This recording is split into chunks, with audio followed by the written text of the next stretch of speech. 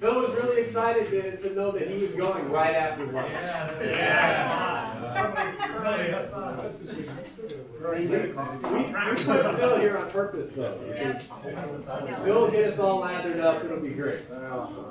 I'm excited about his class. I'm not going to take up any more of his time. Take it away, Phil. I'm going to have Jeremy hit a video. This will be the session that's going to be different probably than all the other sessions because I want to practically talk about meditation. I want to define meditation. There's an Eastern heritage. There's certainly a Western heritage. And then there's our heritage, which is we don't teach about it, we don't talk about it. Oh, that's right. We don't do it, do we? And yet it's a foundational principle within the Scriptures. And so we've got to get out of our arrogance, our hubris, and kind of go, wow, maybe this is one of the tool sets we're missing, and maybe that's one of the reasons we're not as effective as we need to be. I want to talk a little about your brain. Your brain is an amazing thing. And so what it's doing right now is it's a data sponge. And it's absorbing data like you can't possibly imagine. That's a good thing because if you were overwhelmed with all the data it's picking up right now, you would absolutely go schizophrenic. And so by God's design, there are massive filters going on so that of all the stimulation going on right now that you're perceiving, some of it actually becomes perception. You actually don't have to worry that your heart's on its 72nd beat or that your lung is inflated at so many CFM and pressure points, right? Thank the Lord, so that you're freed up to go, oh, I'm hungry. Oh, here comes a tiger. I'm in trouble. That's called perception. And I'm going to make a point that we spend a whole lot of time right here, day by day. We occasionally get to a realm of discernment. And this is why people go to work and they actually like their work. Because all this is going on, and this is going on, and then you actually get to apply something where discernment actually works for you, and you go, oh, if I do this, this happens. If that happens, this happens. If I do this, I make money. If I do that, I don't make money. And so discernment is really what keeps most of humanity going.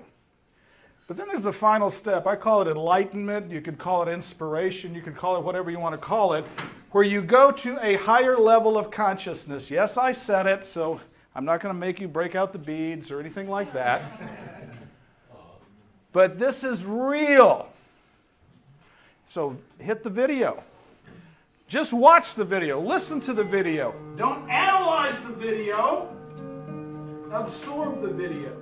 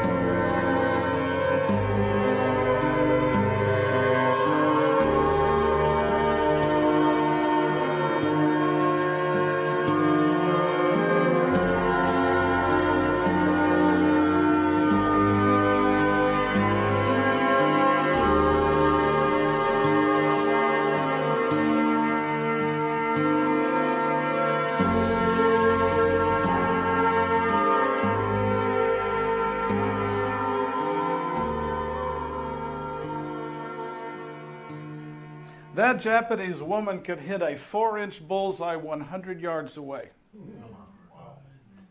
You think she just picked up a bow yesterday? Do you think somebody said, hey, what you need to do is hit a 4-inch bullseye 100 yards away?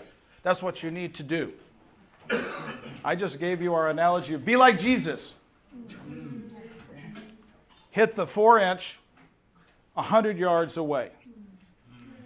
So there's a long distance between where she started in her training or how that cheetah is hardwired. You know, a cheetah runs at 70 miles an hour. There is such hard wiring in that animal that if there is the slightest delta on shift or anything, it goes rolling and tumbling and probably breaks its neck. And you saw the beautiful gymnast. And what's the commonality going on here? Are they sitting around thinking? Are they? Are they caught up in stimuli? Are they caught up in going, oh, you know what? I smell something in the gym right now.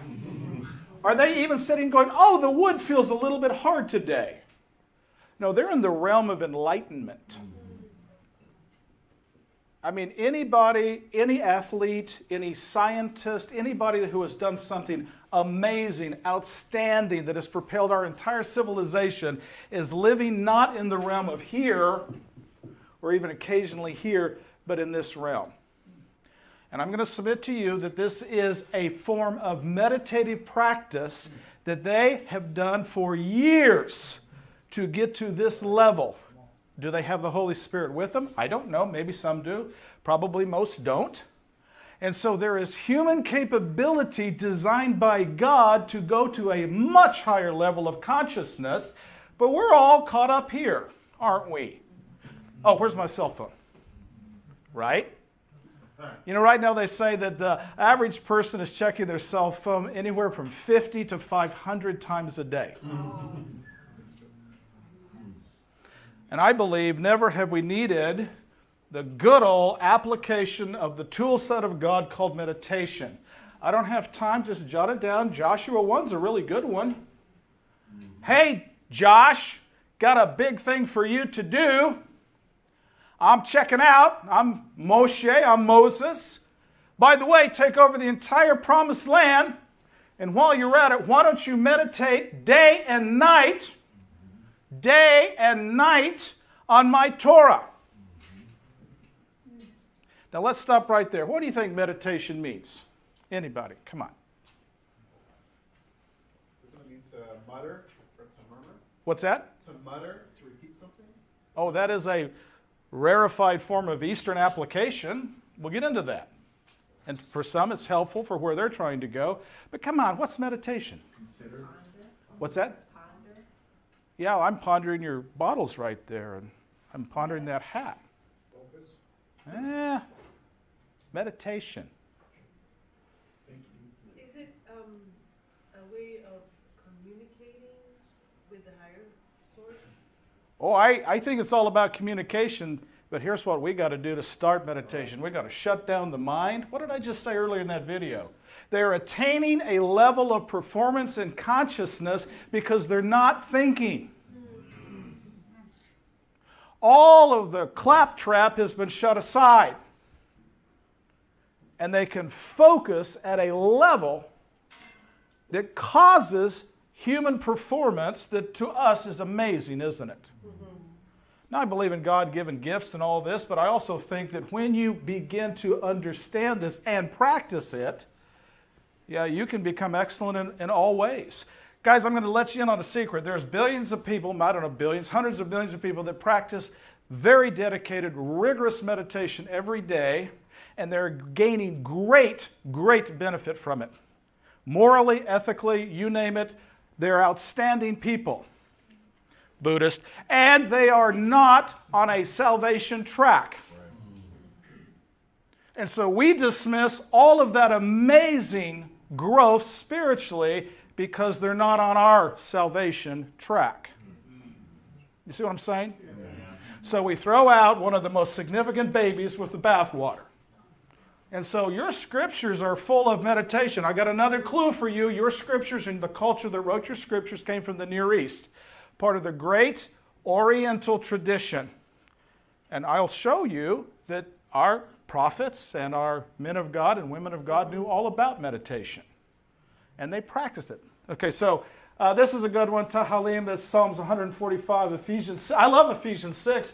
Grow powerfully in union with the Lord, union with His mighty strength. Use all the weaponry that God provides. So by all means, let's not fast. And let's not meditate. I have a lot of fun, but then I get real serious. And let's not teach on it. And let's not even talk about it. And what does Ephesians 6 tell us? It is part of the weaponry of God. Because if you can't control your mind, can you really do anything? I don't think so. For God, I mean, you may do little bits and pieces and here and there, and then you get distracted and all these things. Okay, general views. Meditation.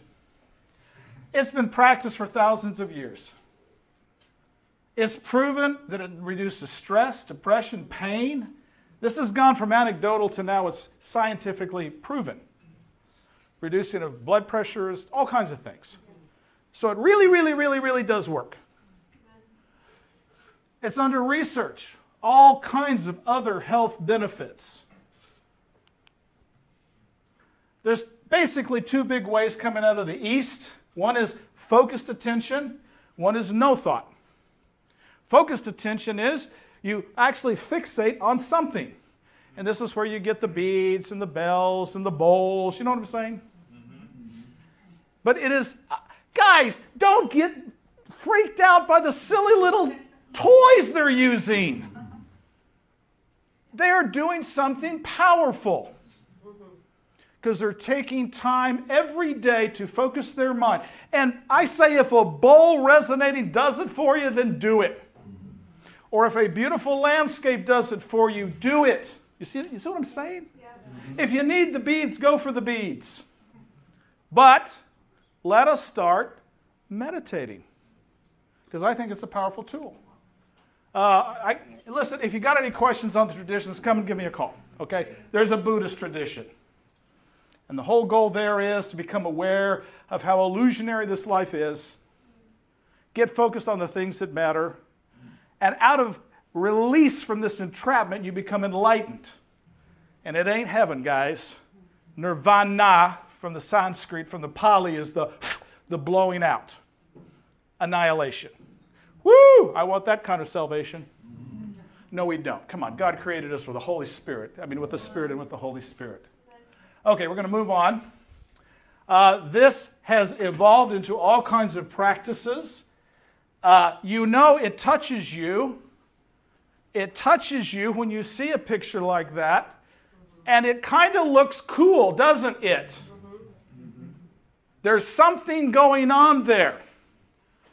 And let me tell you, Madison Avenue knows all about this. Because these are images that capture your restless mind, and for a moment you go, whoa! Apple figured this out long ago. No, I'm not kidding. And so you go, well, there's that, and then there's an apple, and it's shiny, and it looks good, and ooh, it attracts my mind. It attracts my mind. And so when you get into the Zen, there's different ways to, again, capture that mind, and that's all really good. Let's get into our traditions, okay?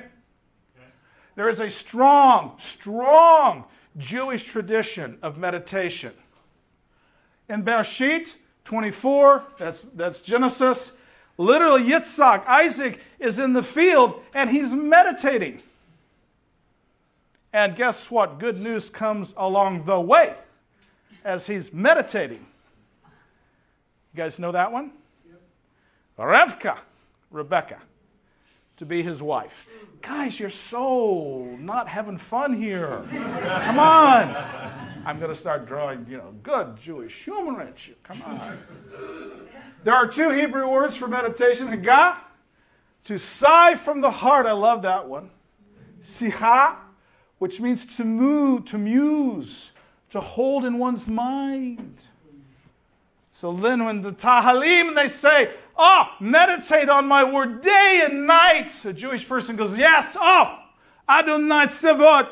I hold that concept in my mind. I savor it. It stays there. It penetrates my mind and into my heart. And it becomes something more animated than I just read another scripture. It starts to go from my cognitive awareness.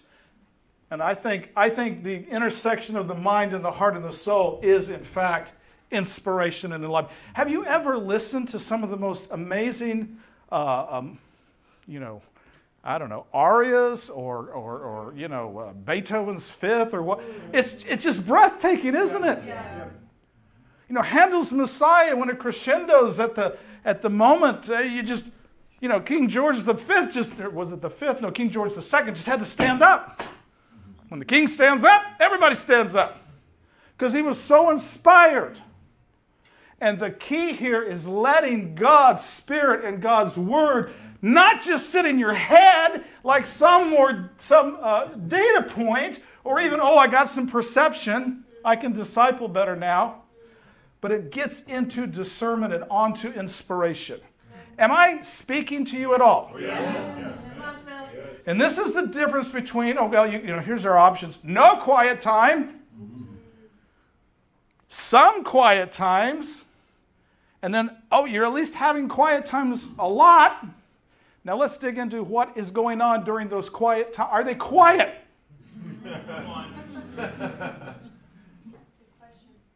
And we have got to get back to this. This is so rich in our heritage. Anyway, these practices, just read Psalms 119 over and over again, give access to mental development that can emanate only from God.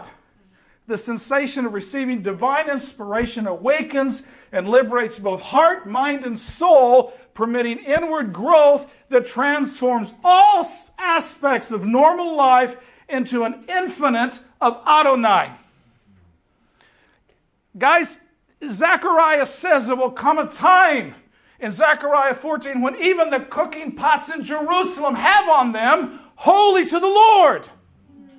And it's not a change of cooking utensils in Jerusalem. It is a transformation now that everything that is mundane is now transformed into a realm of holiness. Even the bells on the horses on their saddles will have holy to Adonai. Guys, this is a consciousness change. I appreciate so much what James was saying, guiding us, getting us to this point. And finally, I just got to get this. Okay, so meditative practice to understand the divine, the name Shem, mindfulness of the word Devarim. Classic methods include the mental visualization of the soul, your soul, the nefesh, traveling through the heavens to achieve unity with Adonai. By all means, Jeremy, wave at me when I get too close to time. You're great. Okay, thank you. One of the best known types of meditation in early Judaism was the word called merbakah, meaning the chariot. And so you mentally are in a chariot and it's taking you closer to God. There's all kinds. These will be handed out, right? So you can look through these and have fun with them and read up on them and whatever. Okay, my whole point here is Judaism has always had, and it was given to the early church, a rich heritage of meditation. Always. We've got a strong Christian tradition, more what I would call contemplation. Christian practices are rich, ancient. They tend to fall into contemplative arena. The strong influence of great philosophies, especially Stoicism, greatly affected the early Christian practices. Contemplation is a term for practiced prayer in which a structure is attempted or made to get in touch with and deliberately reflect upon the revelations of God. Traditional Christian contemplation is a process of deliberately focusing specific thoughts, Christ's suffering, the creation, the Exodus, and reflecting on their meaning in the context of the love of God. I think Dave Pock is going to talk a lot more about this. They have prayer beads, prayer stations. This gets more into orthodoxy. Again, our heritage, our history immediately reacts to that. That's Catholic, that's Greek Orthodox, that's Russian Orthodox, that's weird, there's incense, there's robes. What are we doing here? And yet there is tremendous spirituality going on an individual basis because there's an internalization of their walk and experience with Jesus on a daily basis. Listen, if you're having no quiet times, try some beads, because at least you'll go, wow, I got 99 more to go. Wow, that was hard. I've gotten through 2. Here comes 3. Here comes 4.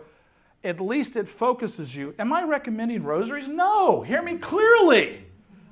But don't be arrogant saying that if somebody is doing that you're more spiritual when you're not doing anything. You know what I'm saying? I mean, we are roasted and savored in hubris. We are. I am. Sit there and have an attitude towards other religions when they're spending hours in meditative practice and study of God's Word and prayer. And I get around to it when I somehow get out of this realm. Okay? Practical applications. I think, this is now my opinion, I think meditation begins with thinking on Scripture. That's what our scriptural heritage tells us, right? To meditate, our souls must reflect upon what our minds have brought in. There's the capture. Our hearts must rejoice in what our souls have grasped. There's a reason why you're told in the great Shema after the annunciation to Israel, you shall love the Lord your God with what? Your heart, soul, mind. There's a reason for that, because it has an additive effect. We meditate when we slowly read. I'm trying to give you some practicals here. Prayerfully contemplate and humbly accept what God has revealed to us in His Word. This is dependent on internal energizing work of the Spirit. We've already talked about that. The Spirit has to work with you on this. Meditation is being attentive to God. The renewing of the mind, Romans 12, 1-2, is part of the process by which the Word of God penetrates the soul and spirit with the light of illumination and the power of transformation. Guys, I believe in this. I believe in this so much that I'm going to, be preaching on this or teaching on this probably for the rest of my days. That there is a transformative power that's in you. Your AA spiritual battery called your soul, the nefesh, is already there. It's been double powered up or triple or infinity powered up by the very Holy Spirit given to you at your baptism. So you're sitting there with this careening power source and all it's just generating, ready to break out and do great things. And we go to Momoville. It's like having a Ferrari and you go, yeah, I got a Ferrari. And it idles in my front yard all the time. And it's beautiful. And I know all about it. But the one thing I'm not doing is getting in my Ferrari, and I don't suggest you do this, but drive about 120 miles around a beautiful curve. Then you know what a Ferrari's all about, don't you? See my point?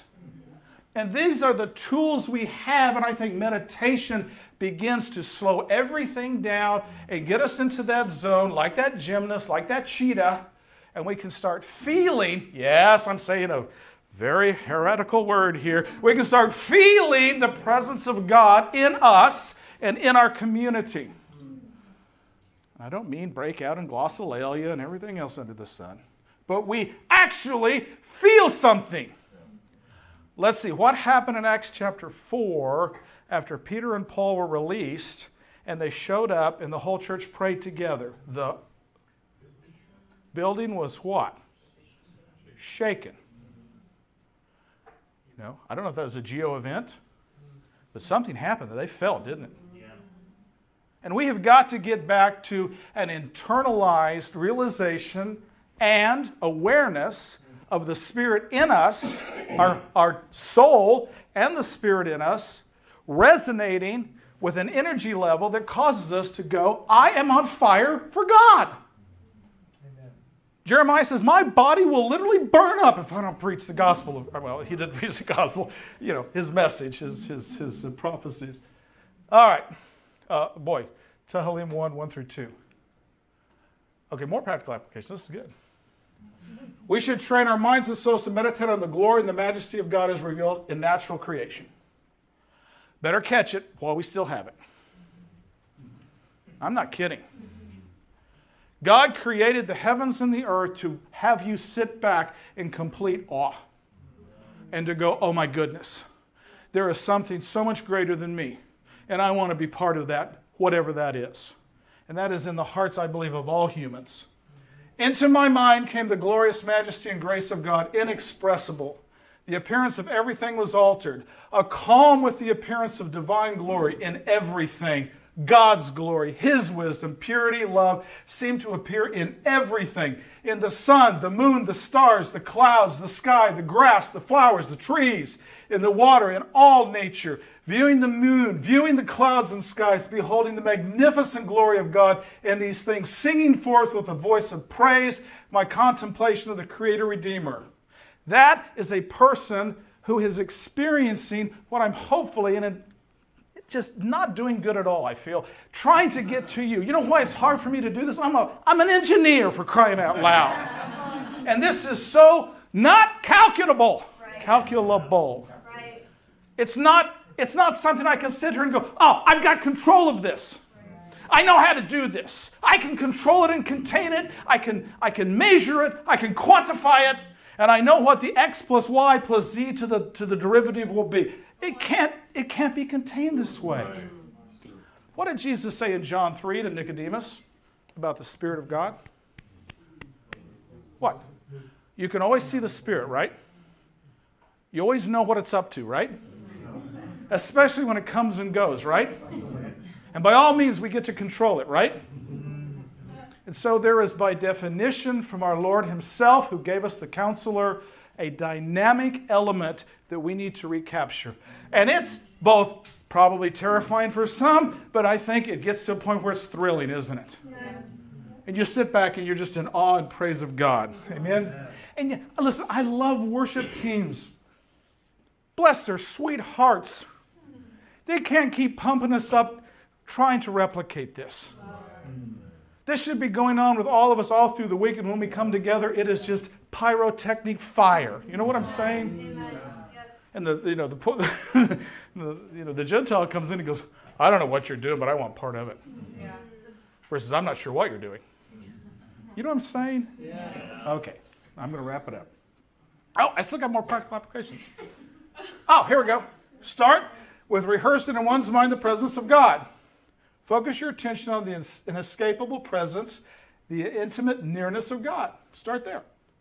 Issues of posture, time and place are secondary, but they're important. Do whatever is most conducive to you to concentrate. If the posture is uncomfortable, change it. You don't have to be in the crazy lotus position. I actually know how to do that. And there's some disciplines that come with that. But if it's uncomfortable and it starts getting you back into this realm, stop it. Find something that's comfortable.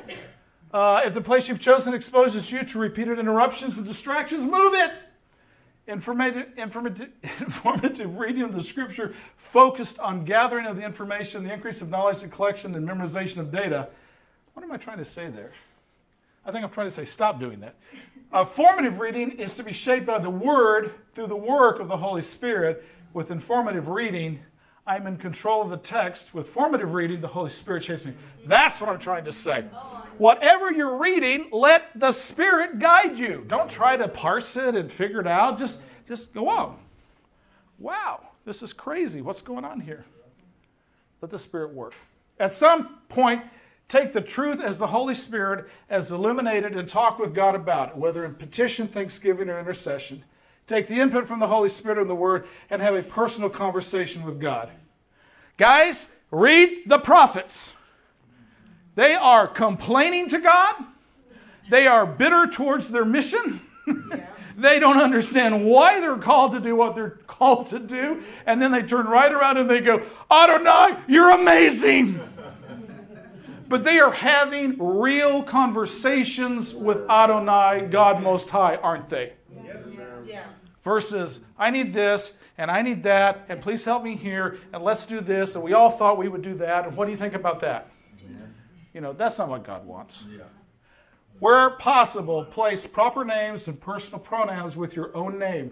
God never intended for His Word to float aimlessly an interpersonal abstraction. He designed it for you and me. Worship the Lord for He is and what He has done and how it has been revealed in Scripture. Meditation should lead us to adoration and celebration of God. We need to get back to a personal time of praise and worship of our God. David could have cared less whether there was anybody in Jerusalem. He was going to dance before the Lord, wasn't he? That was his personal time to worship before God. And it, you can tell it frosted a lot of people, including, Micah. She's like, what are you doing there? He had a great day. She became barren. What can I say?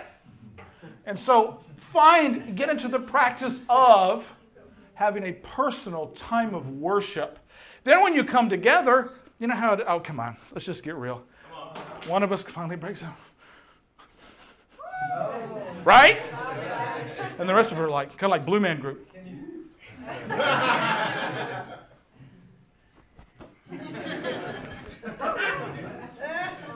I think if we were all practicing a personal, worshipful time, we would have no problem. After all, Paul does say, I pray that all men everywhere raise what? Holy hands to God. I don't know how we deconstruct that one. Closing thoughts. I need to shut up. I already read that one. Let's stop with Philippians. The Lord is near. Don't worry about anything. You guys worry today? Do you worry? Are you full of anxiety? Have you experienced anxiety this week?